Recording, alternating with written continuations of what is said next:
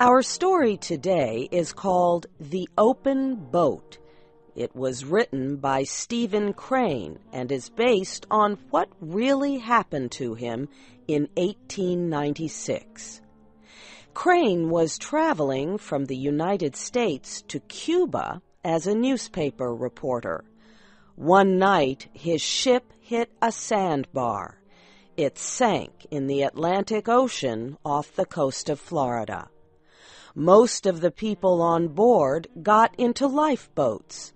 Crane was among the last to leave. There were 3 others with him, the ship's captain, the cook, and a sailor. These 4 men climbed into the only remaining lifeboat. The boat was so small that no one believed it could stay afloat for very long. None of the 4 men thought he would ever reach the shore. But the men fought the rough seas bravely with all their strength. Would they finally reach land? Here is Shep O'Neill with the first part of the story. The small lifeboat bounced from wave to wave in the rough seas of the Atlantic. The 4 men in the boat could not see the sky. The waves rose too high. The waves, with their white tops, pushed at the open boat with angry violence. Every man thought each wave would be his last. Surely the boat would sink, and he would drown. The man thought that most adults would need a bathtub larger than the boat they were sailing. The waves were huge, and each created a problem in guiding the direction of the boat. For 2 days, since the ship sank, the 4 men had been struggling to reach land. But there was no land to be seen. All the men saw were violent waves, which rose and came fiercely down on them. The men sat in the boat, wondering if there was any hope for them. The ship's cook sat in the bottom of the boat. He kept looking at the 15 centimeters which separated him from the ocean. The boat had only 2 wooden oars. They were so thin, it seemed as if they would break against the waves. The sailor, named Billy, directed the boat's movement with one of the oars. The newspaper reporter pulled the second oar. He wondered why he was there in the boat. The 4th man was the captain of the ship that had sunk.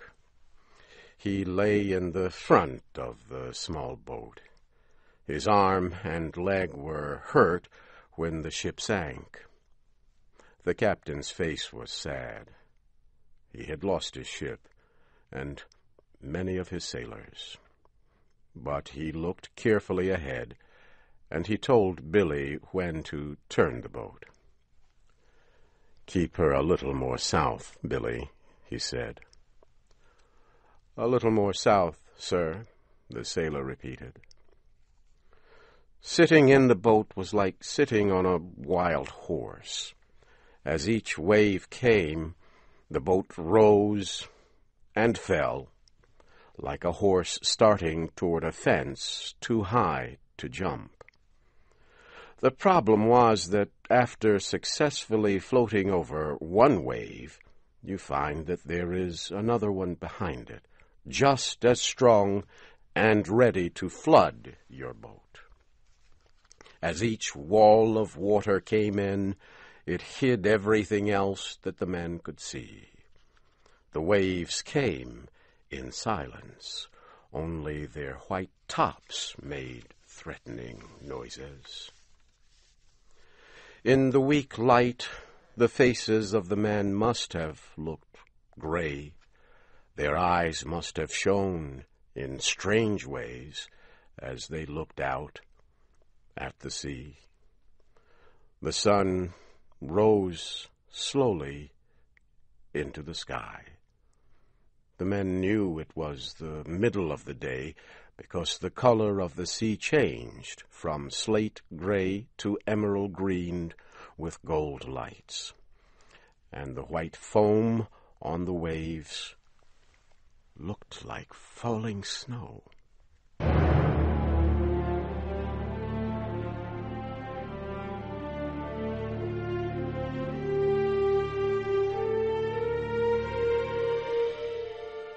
As the lifeboat bounced from the top of each wave, the wind tore through the hair of the men. As the boat dropped down again, the water fell just past them. The top of each wave was a hill from which the men could see for a brief period a wide area of shining sea. The cook said the men were lucky because the wind was blowing toward the shore. If it started blowing the other way, they would never reach land.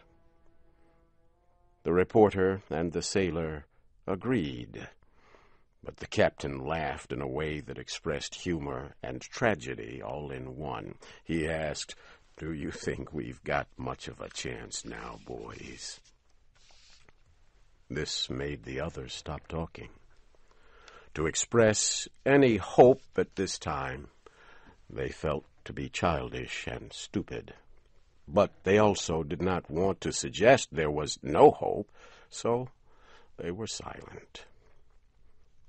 "Oh, well," said the captain, "we'll get ashore all right." But there was something in his voice that made them think, as the sailor said, "Yes, if this wind holds." Seagulls flew near and far. Sometimes the birds sat down on the sea in groups near brown seaweed that rolled on the waves. The anger of the sea was no more to them than it was to a group of chickens 1,000 miles away on land. Often the seagulls came very close and stared at the men with black bead-like eyes. The men shouted angrily at them, telling them to be gone. The sailor and the reporter kept rowing with the thin wooden oars. Sometimes they sat together, each using an oar. Sometimes one would pull on both oars, while the other rested. Brown pieces of seaweed appeared from time to time. They were like islands, bits of earth that did not move. They showed the men in the boat that it was slowly making progress toward land.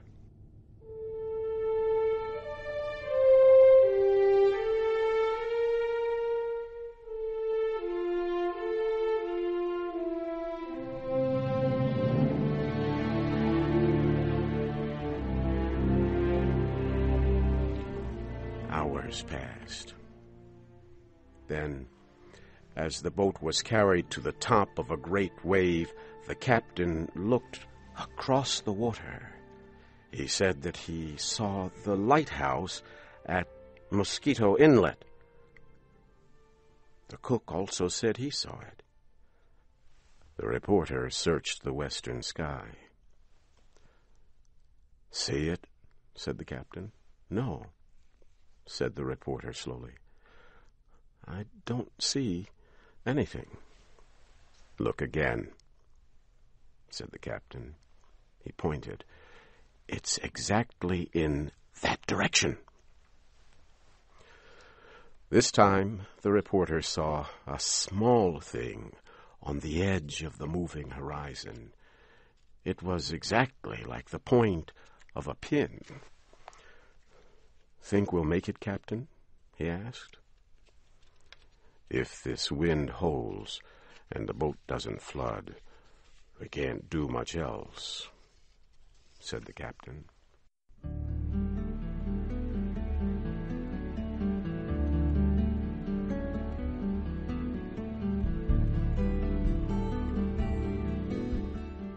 It would be difficult to describe the brotherhood of men that was here established on the sea. Each man felt it warmed him. They were a captain, a sailor, a cook, and a reporter. And they were friends. The reporter knew even at the time that this friendship was the best experience of his life. All obeyed the captain. He was a good leader. He always spoke in a low voice and calmly. "I wish we had a sail," he said, "to give you two boys a chance to rest."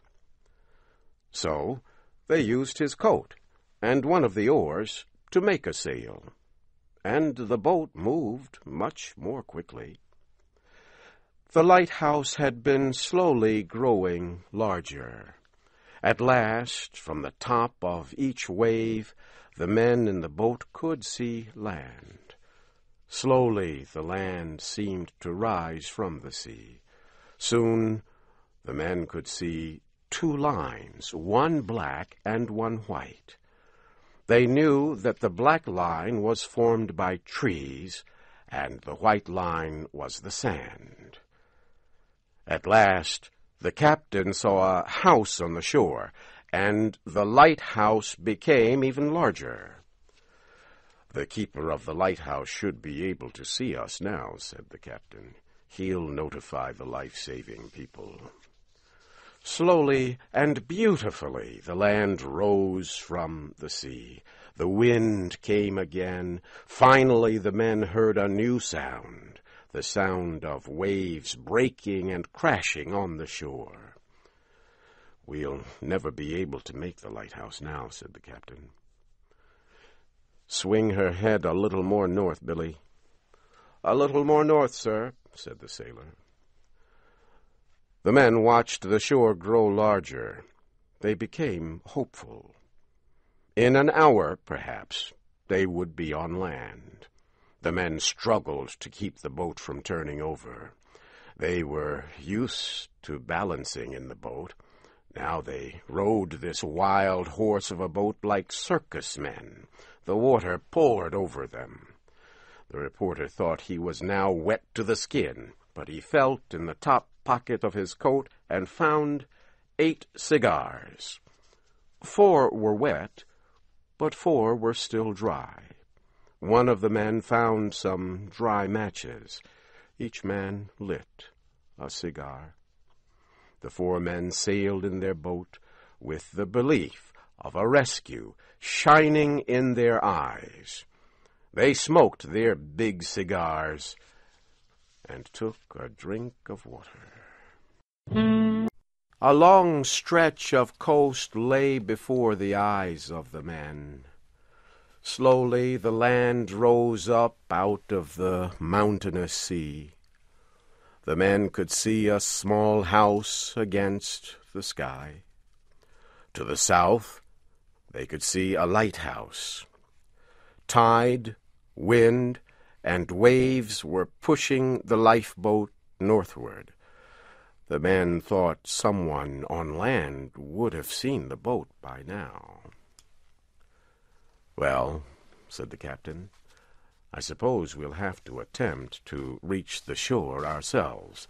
If we stay out here too long, none of us will have the strength left to swim after the boat sinks." So Billy the sailor turned the boat straight for the shore. "If we don't all get ashore," said the captain, "I suppose you fellows know where to send news of my death." The men then exchanged some information. There was a great deal of anger in them.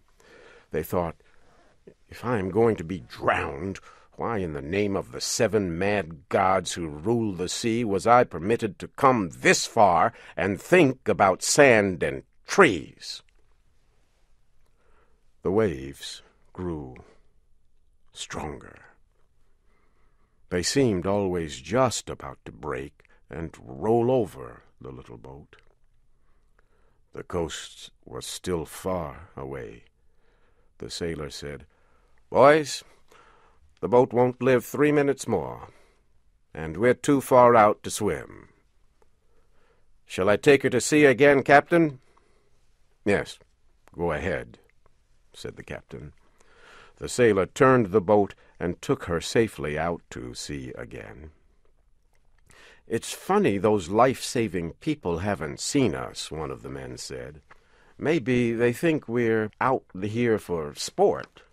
Maybe they think we're fishing. Maybe they think we're fools." Once more the sailor rowed the boat, and then the reporter rowed. Suddenly they saw a man walking along the shore. The man stopped walking. He moved his hand in the air to wave at them. He saw them. Now he was running to the house.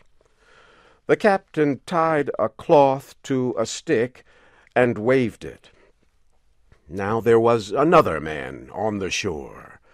The two men waved their hands in the air as if they were saying hello to the men in the boat. Now, what was that moving on the shore? It was a bus, a hotel bus. A man stood on the steps of the bus and waved his coat over his head. The man in the boat wondered what he wanted to say. Was he attempting to tell them something? Should they wait for help? Should they go north? Should they go south? The man waited and waited, but nothing happened. The sun began to go down. It got dark and cold. They could no longer see anyone on the beach.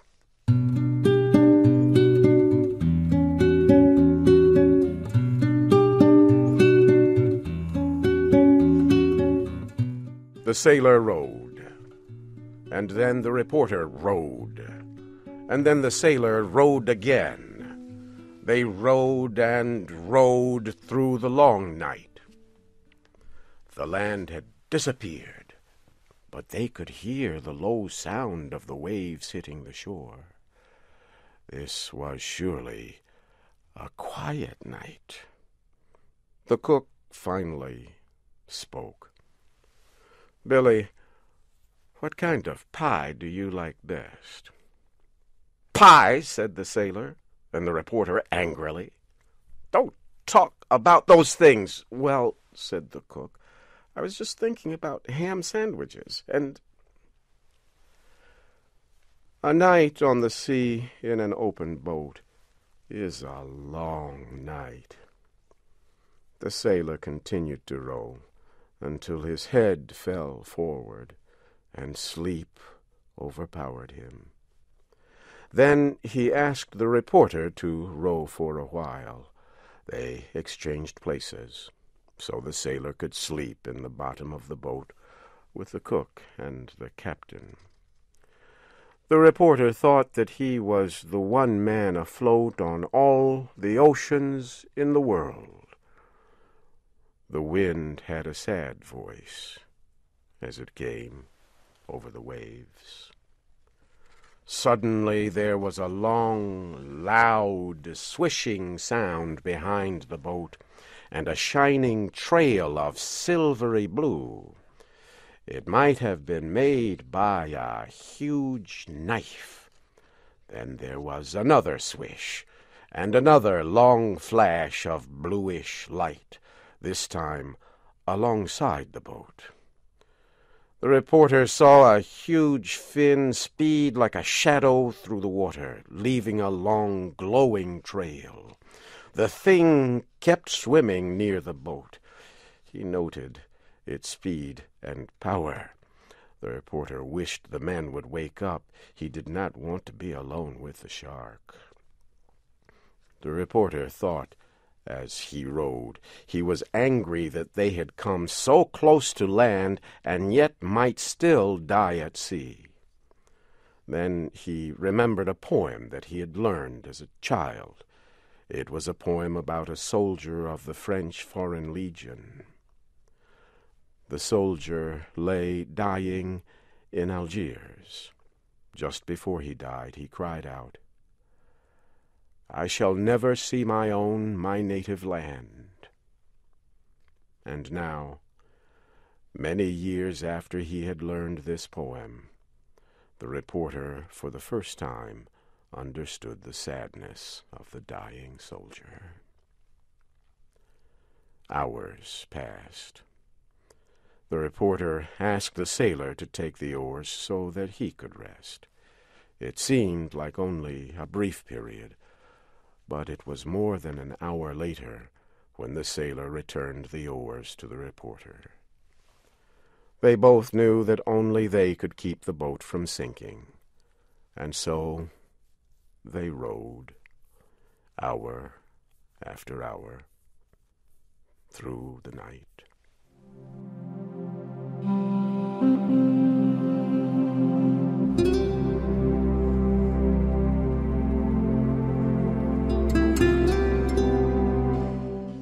When day came, the four men saw land again.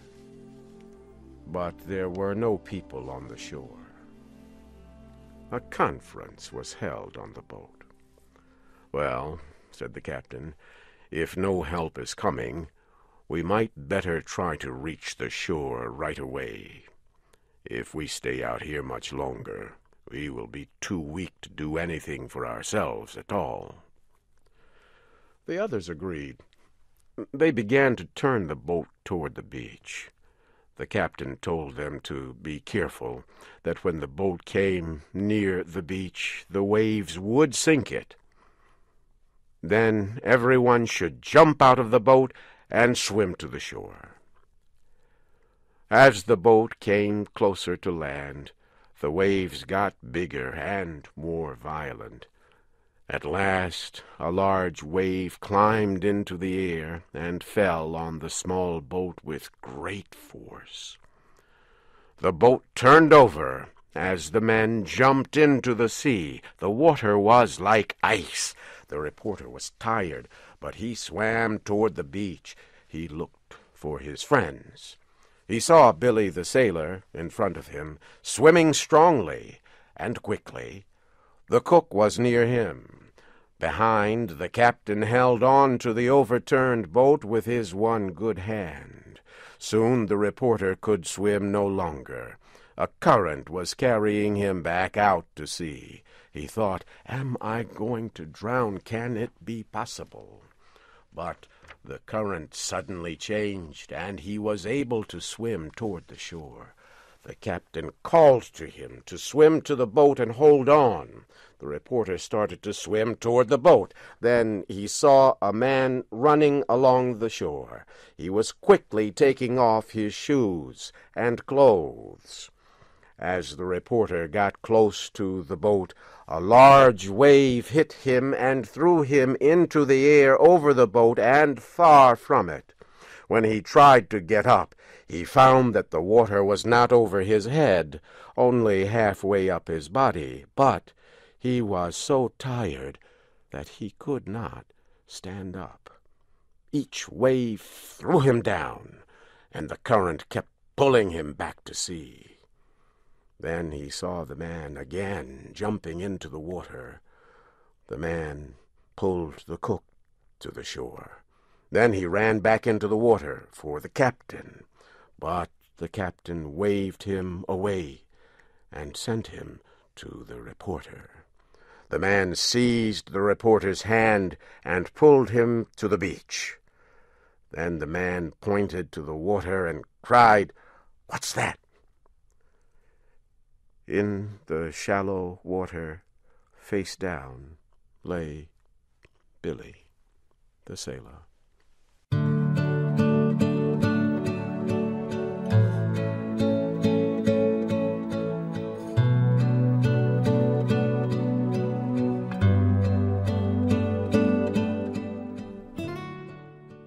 The reporter did not know all that happened after that. He fell on the sand as if dropped from a housetop. It seems that immediately the beach was filled with men with blankets, clothes and whiskey. Women brought hot coffee. The people welcomed the men from the sea to the land. But a still and dripping shape was carried slowly up the beach, and the land's welcome for the sailor's body could only be its final resting place. When night came, the white waves moved in the moonlight. The wind brought the sound of the great sea's voice to the men on the shore.